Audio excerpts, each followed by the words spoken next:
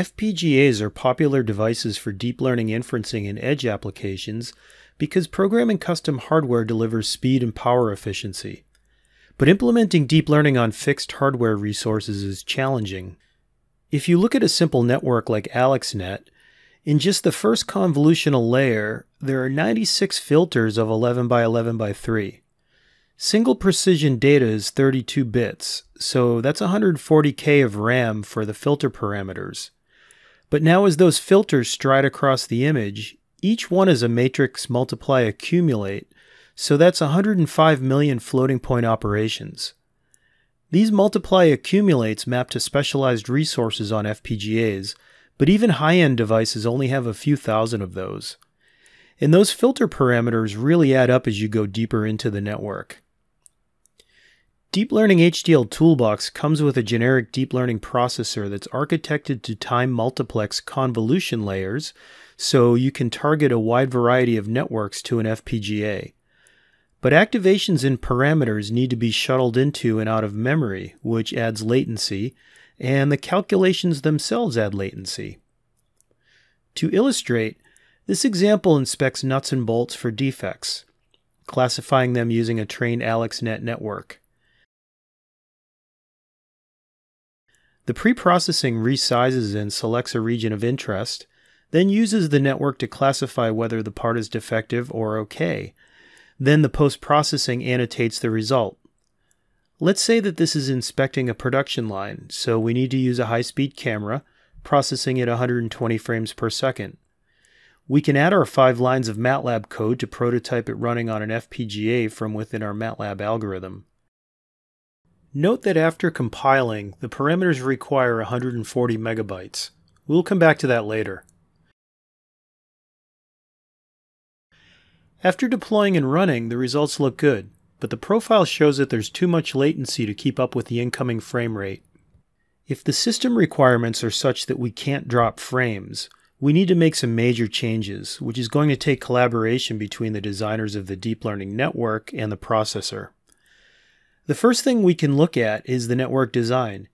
Each of those layers adds latency to the network.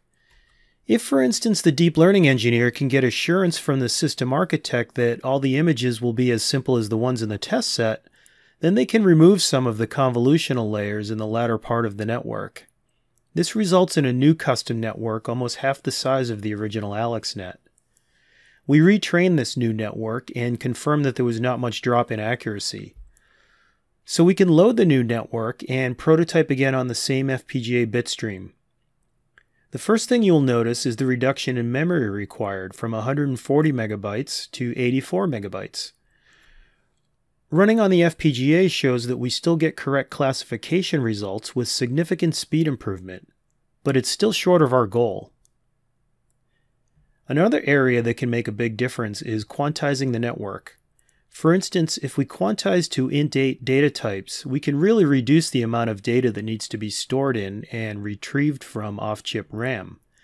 This also reduces latency, and it reduces the hardware resources required for the multiply accumulates, so we can parallelize more to increase throughput.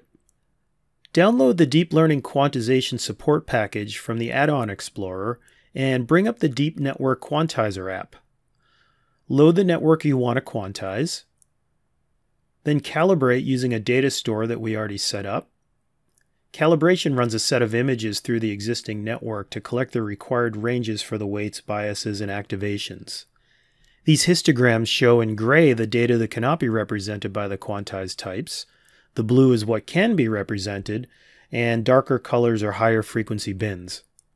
If this is acceptable, quantize the parameters and load a data store to validate the accuracy with the quantized data. You can see the results here. Then export the network. This quantized network needs to run on a processor that's also quantized to int8. We could work with the hardware team to customize the deep learning processor to add more parallel threads and possibly increase the clock frequency, but for now let's see how this performs on the int8 version of our downloaded ZCU102 bitstream. After compiling, the parameters have now been reduced to 68 megabytes. We still get the right prediction results, and this reduced the latency to the point where it can run at 139 frames per second, which exceeds our goals. So by getting feedback on FPGA performance metrics from within MATLAB, we were able to make some large adjustments by first removing some unnecessary layers, then by quantizing to int8. Now we know we have a deep learning network that will run on a deep learning processor on an FPGA with the performance that our application requires.